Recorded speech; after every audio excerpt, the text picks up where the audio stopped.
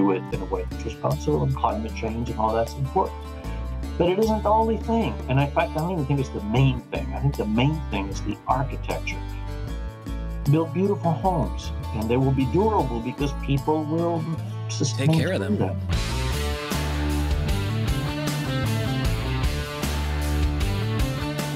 Welcome to the Fine Home Building Pro Talk podcast, a regular discussion with industry professionals. Today I'm joined by builder Fernando Pagés Ruiz. You can find the Fine Home Building Pro Talk podcast and the original Fine Home Building podcast at finehomebuilding.com/podcast. You can leave feedback and ask questions there too. Fernando, it is a pleasure to meet you. It's been too long. Thank you very much. Yeah, it's a pleasure to meet you too, although you're a familiar face to me.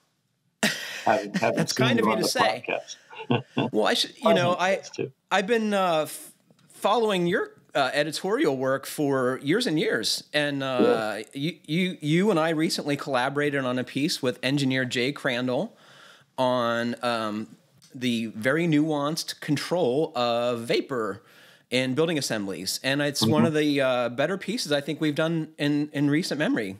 How'd you get turned on to this? It feels like an accomplishment. It feels like an accomplishment. That's why you say it's one of the better pieces, because it's such a complicated topic that just getting through it, you feel like you deserve a medal. And you are not scared of taking on complicated subject matter. In researching this piece, I looked back to a piece you did for Green Building Advisor on the permeability of paints, which is also a pretty deep subject, right? Yes, it was. Well, I enjoy the learning process. I mean, it's one of the things that's kept me interested in the building business has been sort of getting deeper and deeper and learning more and more about it, in every aspect that I possibly can. And that learning is what's interesting to me. So yes, although it's sometimes a little bit gnarly, it's fun to penetrate something deeply and learn about it and know a little more than you did before you started. What are some of the other pieces of building content that you feel especially are valuable?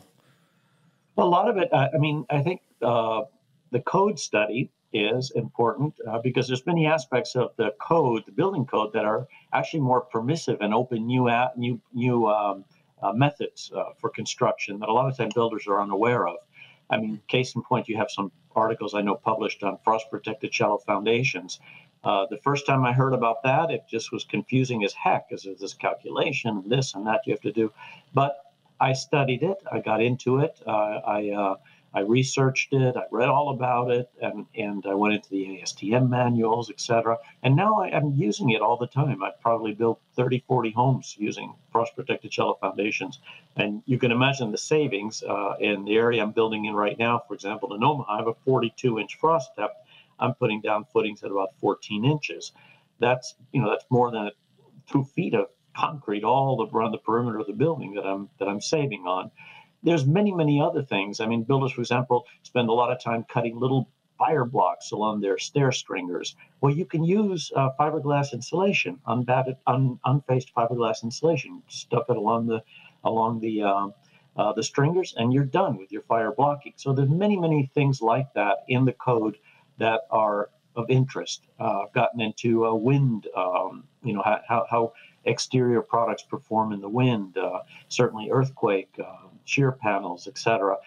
So I think there's just a lot in terms of not just energy efficiency, which is the one thing that all the builders are into. Energy efficiency. I've got the best windows. I've got the best HVAC system, but structural elements, durability. Elements like the article we just did on vapor control. So I just think there's everything. There's engineering. There's architecture. I mean, it's a pretty broad topic if you want to get into it that way. Heck yeah. Boy, we spend hours talking about it every month, right? Yeah. Can you tell me how you became a builder, and did you have people in your life who introduced you to building and remodeling when you were little? Not at all. My first, my teenage fantasy was to become a famous revolutionary like Che Guevara, not a home builder. How'd that turn out? It didn't. We immigrated to the U.S. where that fantasy has like. There's no hope of overthrowing the U.S. government, even though folks have tried even recently. That it's really kind of a hopeless task. It's too powerful. But coming here to the United States, the first teenage transformation was to become a hippie in my era. I yanked on my hair to try and get it long. I put on the dirtiest bell bottoms I could find and rubbed them in the dirt and tried to fit in, because I came here as kind of a weird kid. I was in Argentina. The style was big collars with an ascot, short, tight hair, kind of like what I have it now, slicked back. Baggy pants with button-down flies. And, I came into a world that was very, very different from the teenage world I entered in Buenos Aires to New York. So I became a hippie and eventually an art student. I can, just fast forwarding, I went to school I started my school actually in Queens College, is where I got my undergrad work in New York, but eventually went to college. What were you studying? Music. I was studying music and fine art. I eventually went to Cal Arts in California. That's the school that Disney founded Walt Disney to train his Imagineers. His Imagineers were the folks that did all the creative work, and he set up an art school to train them. And I went to that school. There, although I was not ever, I was never in the direction of becoming a home builder. I was in the direction of becoming if not a revolutionary, a famous artist, something else. And I began to work in the theater shop as my work study. There I had a big shop, woodworking shop, and I learned to use all the tools. And we would build sets, most often for the school, but sometimes also we would go out and build sets for small Hollywood features, student films and such. And I learned a lot about building sets and how to make things look to appear like something different than what they actually were. Were you good at it? I was very good at it. I got very good at it. And in fact, it's the only thing I derived from college that is useful in my everyday work. Is what I learned building sets, how to make things appear. Because now what I do is I use that technique to make things appear much more expensive than they are. Mm-hmm. But that's how I got into home building. I started doing some projects for teachers on the evenings and weekends, getting a little bit of money. And eventually, after I graduated, I played clarinet and I tried to do my career. But kids were coming along and it was necessary to make a real living. And I went to work for an architect. In that context, began to build homes and very, very quickly kind of got into the home building and development business. So I'm sorry to interrupt you. Were you drafting for the architect, or you were managing projects for them? I was managing projects for the architects. Later, I did design, but mainly I was managing projects. So that's and we built affordable housing, and that's one of my talents was figuring out how to make things look like they were high end, even though they weren't. Boy, that's a beautiful segue into our next question, because you have written on the topic of affordable housing and remodeling for the Taunton Press. Can you tell me about those books, please? Sure. Why did I publish the book? Where, first of all, I went into affordable home building because I was poor. My mom brought me here, and she was a single mom, a school teacher, and I grew up in apartments in bad neighborhoods in New York. So I understood a lot about the life of single mothers and poor kids. I knew nothing about the life of millionaires and billionaires. So it was a natural for me. And because I didn't have a lot of money, the first projects I did, especially as a spec builder, were very low end. I had to buy cheap lots in the worst part of town and build the least expensive house that I could. When I moved to Lincoln, Nebraska, I had never worked with Midwesterners, let alone I'd always been working within a minority segment, within the Hispanic community. And so I had to kind of learn, well, what are these people like? What are their architectural preferences? How do you design for them? And began to look around for a model, how to build affordable housing without subsidy. Because every time I go to the lectures and stuff on how to build affordable housing, they were mostly accounting lectures. How to do the numbers, how to get special subsidized financing. And I was interested in how to do the nuts and bolts of it. So I found a model in some builders in Michigan that were doing affordable housing, And they had done it by simply gathering together all the subs and responding to a challenge from the realtors of the town that they were building in. How can we respond and create a $90,000 house? That was their goal at the time. And all the subs and a general contractor got together and they put together this home by collaboration that they were able to build and sell at that price. Was it a single family or was it multifamily for $90K? No, it was a single family house. And what happened was that they had the parade of homes, and the newspaper said you can come and see the first $1 million house up on the hill in this particular community, or you can see the $90,000 house at such and such an address. Well, the $90,000 house, there was a line around the block to get in. And this builder and these subs realized that there was a really good business in building these $90,000 homes. So I went and I learned, I interviewed the fellow, and was a general contractor, and I took plans back with me to Lincoln, Nebraska, and I continued working with them, and then followed very much the same routine.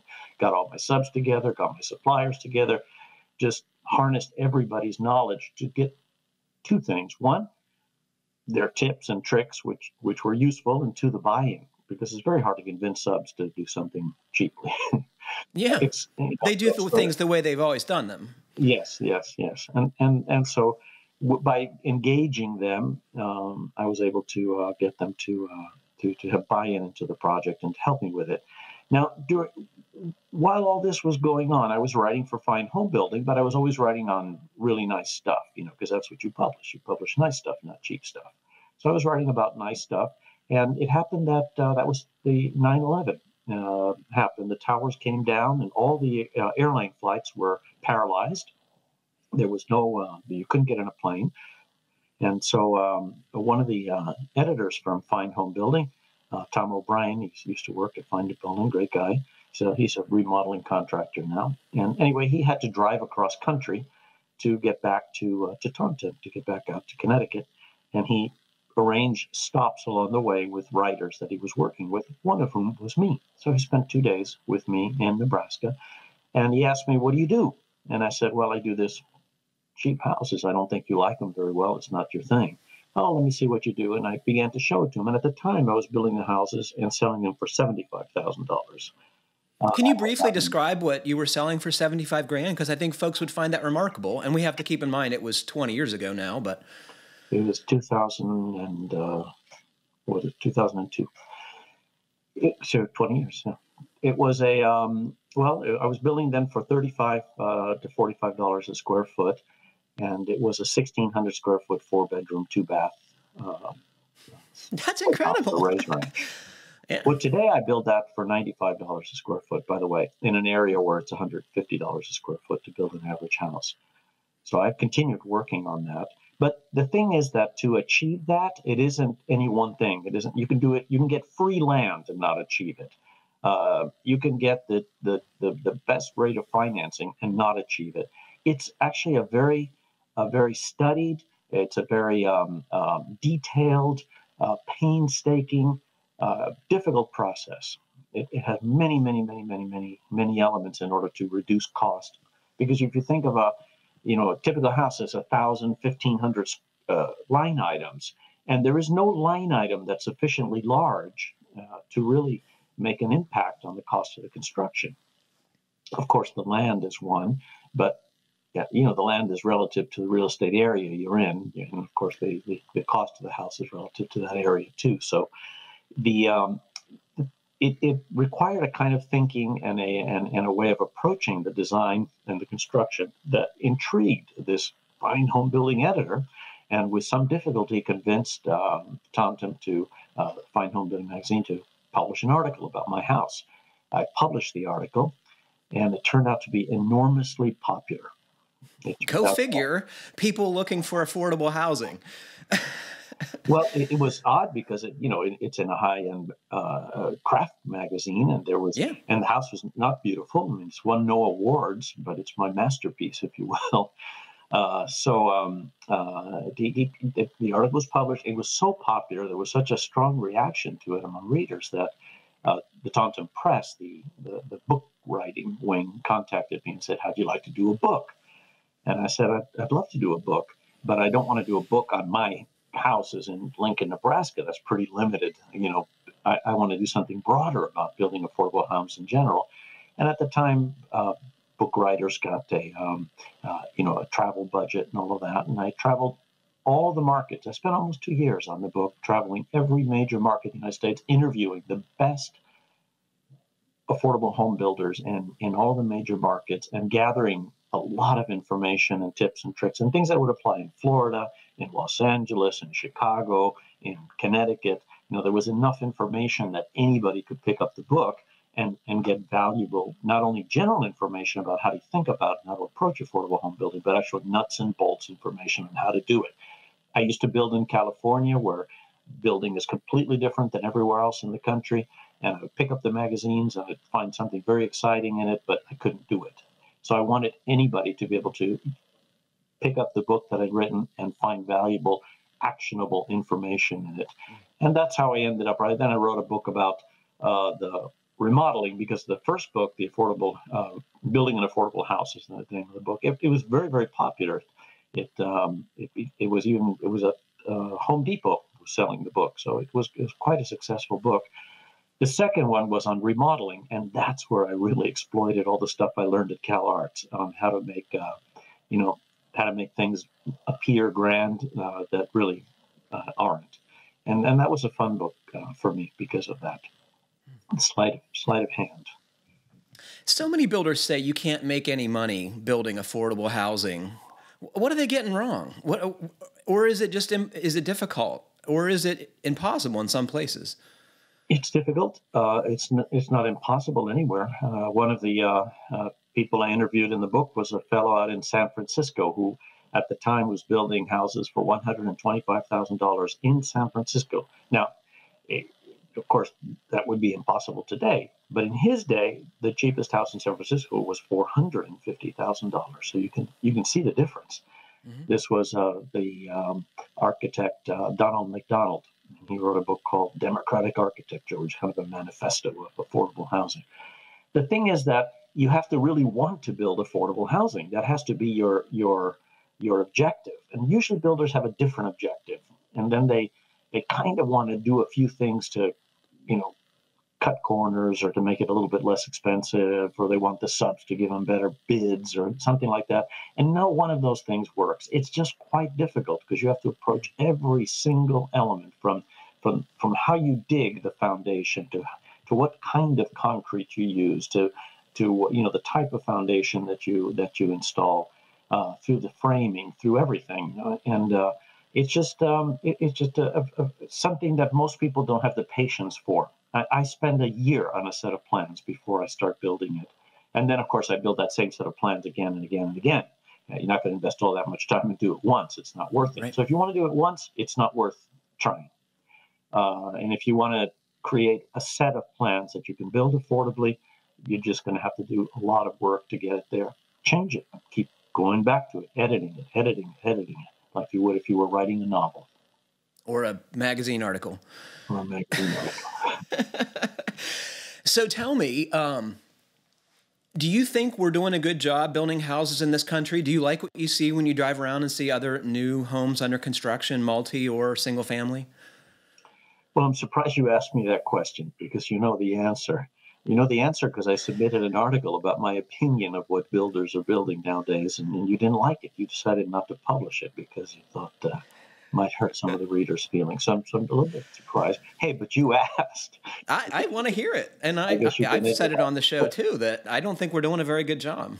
Well, I tell you what, we may be doing a very good job, and certain builders are certainly doing a very good job, typically on things like energy or craft. I mean, there's some people, just look at this fine door, the way I installed it, the tolerances are perfect, the beautiful mortising on. Okay. I just think you miss the bigger picture with that, which is the architecture. It used to be, and I'm talking about like in the 1800s, that builders read books written by architects like the Country Builder's Companion, books like that. The American Vignola. How many builders know the name Vignola? They don't. Vignola was an architect that brought back kind of the classical architecture of the of the Greek and Roman classical periods. It was this occurred in Italy, and then it went on to England, and the British picked up this kind of classical building traditions, and then created their own type of architecture based on the classical proportions and symmetry. And there was kind of a real builders really understood these things. They knew how to create an opening, an entry. They knew how to proportion windows. They knew where to place things in the building, and they understood what they were referring to. They didn't like a smorgasbord or a buffet of styles on the single house. 7 gables, 20 different building materials, etc. Now we build through exaggeration. We think we've got something really special. If we've got like all kinds of, I got brick, I got stone, I got stucco, I got siding, I got everything on. No, that's a showroom of building materials. It's not a style of home. Look at the old houses. Go visit the old part of town, the stuff built before the 1940s. It's all beautiful. And a lot of it wasn't designed by an architect. It was just built by a home builder. But that home builder had read a little bit about architecture, understood a little bit about architecture, had an eye for architecture. And I think that is missing. I think builders are so focused on the technical aspects of construction, and nowadays on the energy efficiency, and to some degree on the green, all of which is good. You have to be technically proficient. You want to be a responsible person in our society. Whatever you're doing, do it in a way that's responsible, and climate change and all that's important. But it isn't the only thing. And in fact, I don't even think it's the main thing. I think the main thing is the architecture. Build beautiful homes, and they will be durable because people will take care of them. Take care of them. I have built little neighborhoods that were like little gems in slums.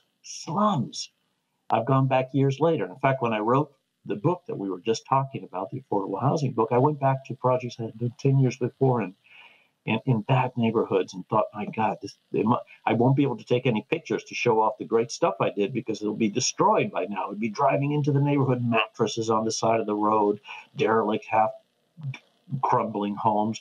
And then I'd pop into my little neighborhood, and it was perfectly preserved, as if it had been, it was one of those little snow globes.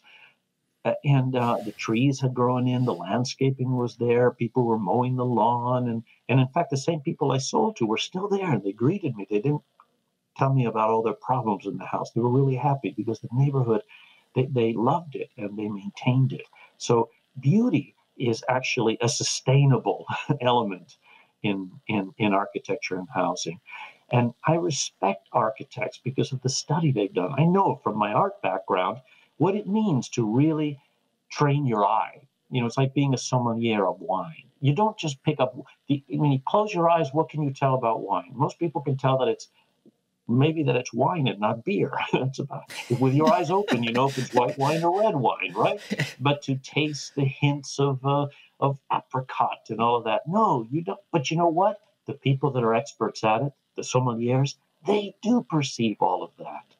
They understand if it's a Bordeaux or if it's a, I could tell the difference between a Bordeaux and a Riesling too. But, there's a training, an aesthetic training. So I go by a neighborhood, and I can tell you what house was designed by an architect, and I can tell you what house was designed by a builder, and even worse, what house was designed by a builder with the homeowner's input. And I have a funny story. I was touring one time. I was touring one time with an architect, and he took me to show me one of the homes he had designed, and I knew exactly what points the homeowner had twisted his arm. And I kept pointing to those things. We were touring with the homeowner and the architect. I kept pointing to those things and saying, "Oh, that's extraordinary, the way you did the steps there by the," and the homeowner was like, "Oh yes." That's afterwards, I laughed my head off because the architect was hating me the whole time. Everything he hated about the house, I was, and I knew what had happened.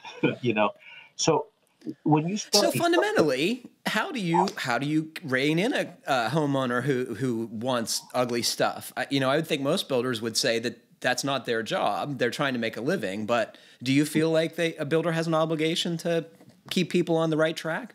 I do, because it's not just their living; it's my eyesore. They made some money on it, and then I have to drive by it every day and take a look at it, and it ruins my world. It ruins my neighborhood. It makes us, it makes a neighborhood that I don't really even care to walk around in. You got to drive somewhere else to walk around because it's not all that appealing. So I think it's important just simply because it's in the public realm. So you have a certain responsibility to the to the world you live in. So I do think it's important. And how do I do it? It's very easy. I don't allow it, at least on the exterior. I don't allow. I control it. And if the folks don't like it, I move on. I presume you have to say that right up front, right? You have to say, look, if you're going to work with me, there are going to be some things I can't compromise on. Are you okay with that? Is that part of the early discussions with a potential client? I don't ask if they're okay with it. I just let them know that's how it is. And then, some people don't like that, and I understand. I'm cool with it. But I don't, I guess I don't need to just to make a living to do that. And I don't like to anymore. Now, of course, you have to compromise to some extent. For example, I'm not a big fan of garages, but most subdivision, the lots, you have no option but to put the garage in front of the house. I'm certainly not going to ask somebody to live without a garage. And so, there are certain compromises that I make on a daily basis, don't like to make, but I do, unless I'm doing my own development, in which case I also designed it in such a way that I can present the best face to the street. Do you, have you ever had a bad feeling about a project, and how did it turn out? Yeah, that's an interesting question.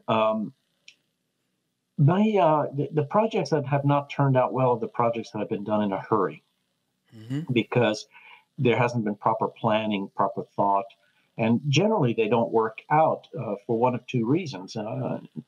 Either financial, because the cost came in too high because you didn't spend enough time figuring out what the costs were going to be, and if it was viable, people start thinking, oh, it'd be great if we had this and if we had that, and then it turns out that all of this and that has a cost that you're always limited in cost. I always think of it like writing a sonnet. A sonnet is a very strict form of poetry. You have 14 lines. You have so many syllables.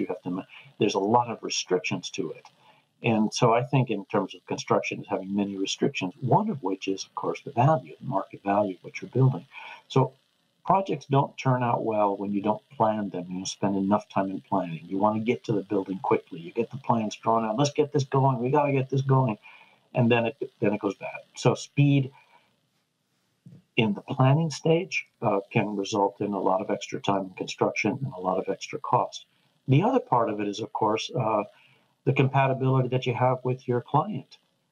If you're working with people you don't like or you can't get along with or that are difficult to get along with, the project will be a disaster. People have an expectation that their house is going to be like a brand new car. And it's not. Why? Because a brand new car has gone through many phases of planning. It has gone through a kind of a rigorous prototyping. It's not a handmade first-run product. Right. Like most of the time building is. So the expectations that people have from the that's been the manufactured world. So if I see a tiny little scratch on something new I'm buying, then I want a discount or I want the other one that doesn't have the scratch.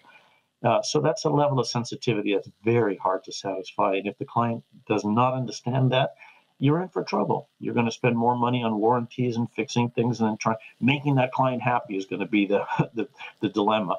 And it's going to turn into that. How do I make this guy happy? Rather than how do I build a really beautiful home with the best craftsmanship available. A lot of tradespeople have health problems related to their work. You've had a varied career. So do you have problems with hearing or your back or your shoulders or your elbow or hands or all the other things that people who work with their hands their whole lives have? Well, one of the things I'm very happy with, and I'll prove it here, I have all 10 fingers. That's not a given, right? Yes, it's not a given. I've met many a guy without all 10 fingers. So that's one thing when I began doing carpentry work that I hoped I would have all 10 fingers by my age. and I do. So I'm very happy about that. However, I did do stupid stuff that I certainly wouldn't do again, but I see young people doing it all the time, which is things like I was working without any kind of protection, mask or respirator, or even a dust mask on. It bothered me to have it on, and I don't know, I'm tough, and I would work with all kinds of chemicals that were fairly, harsh. Especially when I started, there wasn't the level of control that there is today about some of these chemicals. So we work with things, paints and such, that were pretty bad, hard on the lungs and your blood and your health. I removed asbestos without any kind of protection. So I breathed in a lot of dust. I breathed in a lot of chemicals. And my lungs, if you look at them under a scan or whatever it is, if they take pictures of your lungs, my lungs are scarred up as if I was a heavy smoker. So I have the lungs of a smoker, but I've never smoked. I don't even smoke pot. Don't smoke. But my lungs are damaged as if I had smoked for many, many years. I really regret that. I wish I hadn't been so stupid as a young man. Other than that, I've had my share of cuts and bruises and things like that, but nothing that has been, crippling or lifelong, except for that breathing in a lot. And I see that today. I see the guys cutting, fiber cement. Concrete with, sawing in concrete. highway work, and they have maybe a bandana on, right? It's just crazy. A bandana, yeah. So, and what do you, I tell them, but they're like me. Yeah.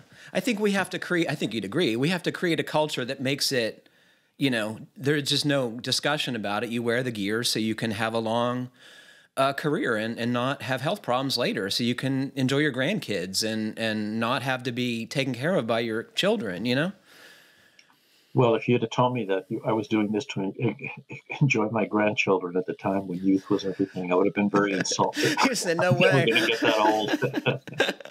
I don't think so. I think you have to create a new human being that can think in terms of project a little bit into the future. Why do young people not save money?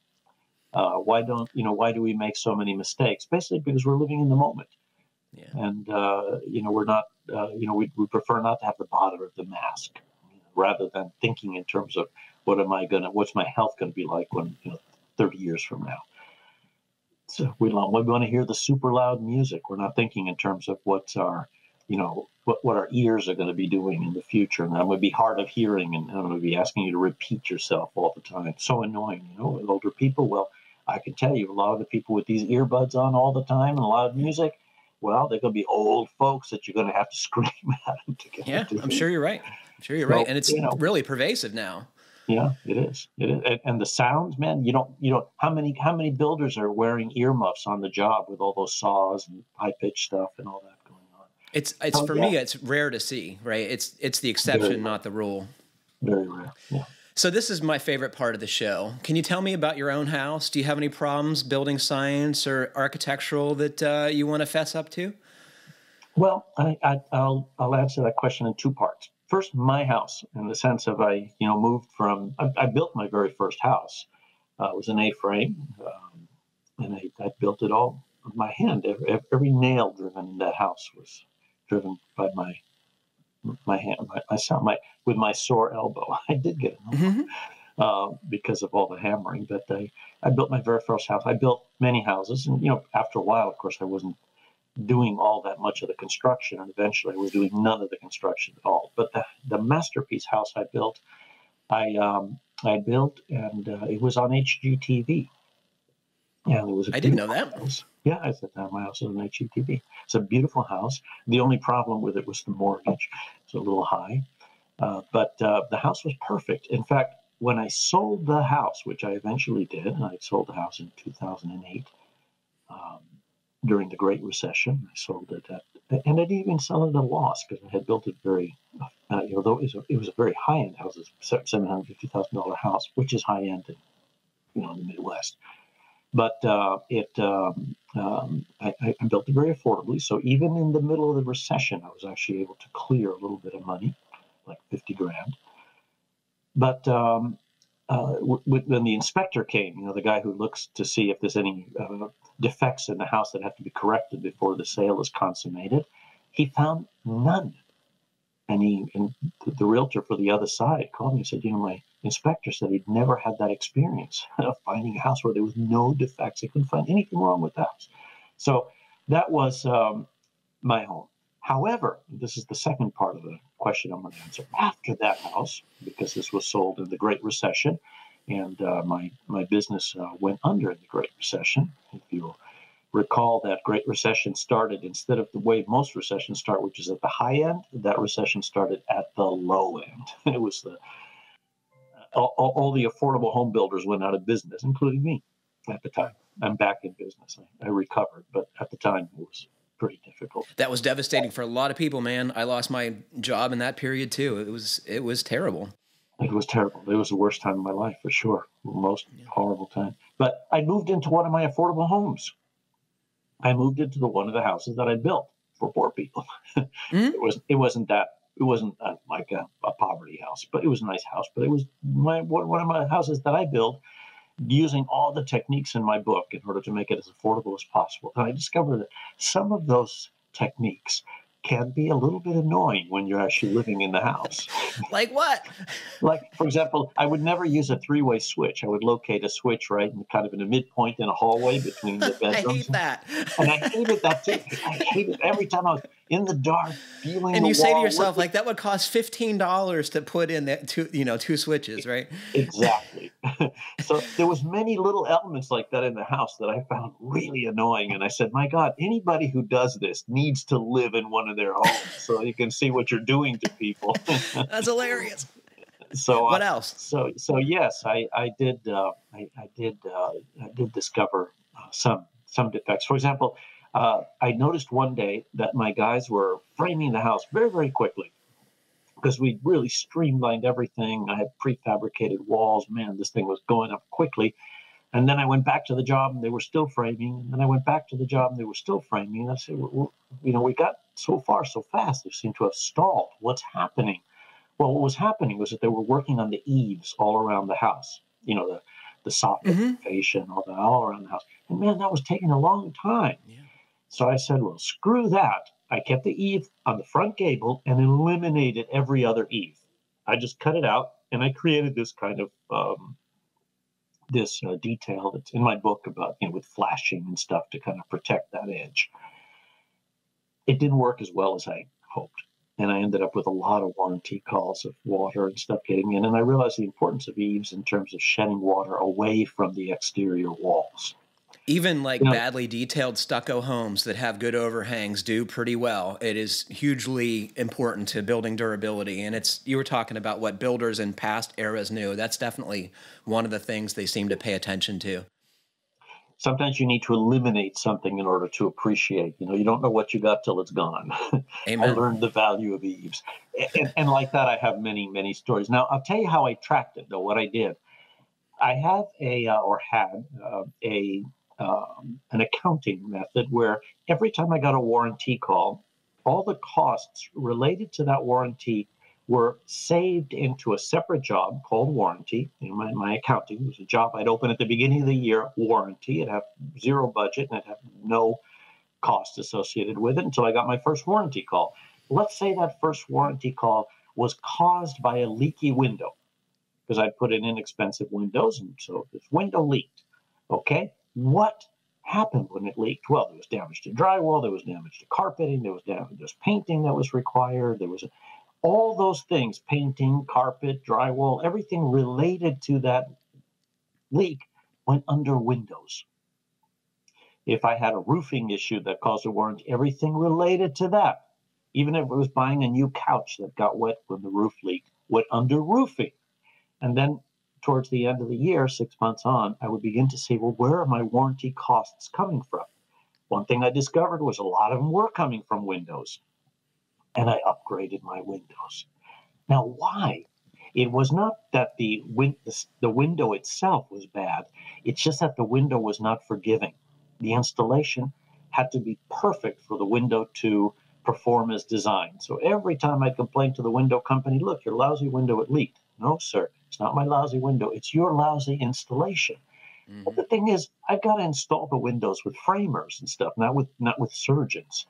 And so, I needed a window that would handle the framers. Mm-hmm. So this is the kind of thing that I went learning. And of course, it's important because that's also the way you go reducing your warranty costs, which are part of your building cost. Part of the affordability equation is to build good enough that you don't have a warranty claim. It has been a pleasure talking to you. I could talk to you for hours, but we're really running out of time. Anything you want to ask or tell our listeners before we part company? No, but I would have loved to have talked about my experience building in Latin America, particularly in Ecuador, where I got to experience the forest to frame, if you will. They talk about farm to table, and the idea of being actually connected with the source, the natural source of those things that we consume. Well, in Ecuador, working in the rainforest and working with local craftsmen that were the same guys that would harvest the materials that we used, it put me in touch with that same equation with regards to our homes, particularly if they're built out of wood. The connection with the natural environment that brings these things to life, and then we use them to consume in our home, in our food, to consume in our homes, and that connection to me has become very, very important. Appreciation of the forest as something I've experienced and lived with and smelled, touched, watched as the trees were being cut down. That's something I really have a kind of as a poetic and passionate part of my life. Do you think that the builders in Ecuador would be surprised at how we build houses in the United States? It depends on the builders. I would say there's two parts. There's the rural builders that do build a lot of wood, cane, things like that. Of course, they would be surprised because, maybe they have like one pipe in the house, and here we have a whole plumbing system. They would be surprised by the codes and the professionalism and things like electrical work that don't exist there. I had an electrical shower head that exploded one day. My wife was screaming, "My God, what happened?" The shower head exploded. It was electrical. The heating element was in the shower head itself. But that's crazy to me. Yeah, it is. I've been in a bathroom where I'm in the tub and there's a plug there, in case you wanted to listen to the radio. I guess I don't know. But so you can shave right while you're in the tub. Now, there's a lot of that, of course, and that's true throughout a lot of the world. But I think what you're getting at is something different, which is here we build out of wood. Sticks, little sticks. Yeah, little sticks. And people that are used to living in concrete masonry homes, do find it very odd that, for example, if you're building out of concrete, you can get extremely tight tolerances on things like doors. You can get a door that's like an airplane door. It just fits in perfect. You don't need a lot of slop. You don't need a lot of slop for expansion and contraction and all of that. You have a steel door that maybe looks like wood, but it's but that's very common, and everything else is concrete, and it doesn't move. You walk across the floor, and it doesn't squeak. You can sneak back into the house late at night and not wake your wife up because the floors aren't squeaking. And yes, when I have my family come from Argentina and visit one of where I'm living, and they walk across the second floor and it's squeaking and stuff, they're like freaked out. Is the house going to fall? So I think that's what you were referring to, and yes. Fernando, it has been a pleasure talking to you. Well, thank you. It's been a pleasure talking with you, too. Unfortunately, that's all the time we have for today. Thanks to Fernando for joining us, and thanks to all of you for listening. Please remember to send us your comments, questions, and suggestions to fhbpodcast@taunton.com. And please like, comment, or review us however you're listening. It helps other folks find our podcast. Thanks for listening, everyone. Stay safe, happy building, keep craft alive. I hope you'll be on again, Fernando. This has been a pleasure. Love you.